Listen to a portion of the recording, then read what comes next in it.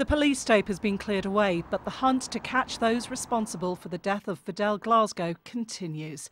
Today, the human cost of yet another fatal stabbing was obvious, as relatives of the 21-year-old clothing designer shared their memories of a lad with a hug and a smile for everyone.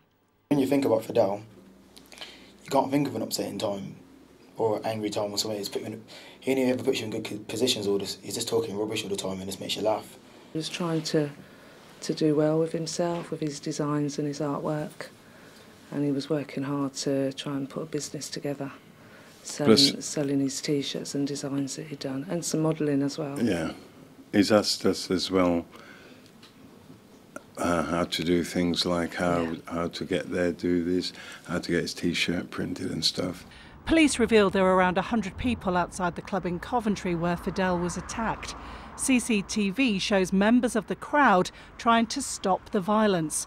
Today, Club M's licence has been suspended and the club closed. Along with the police investigation is a family trying to understand why. My appeal is to parents, carers of young people.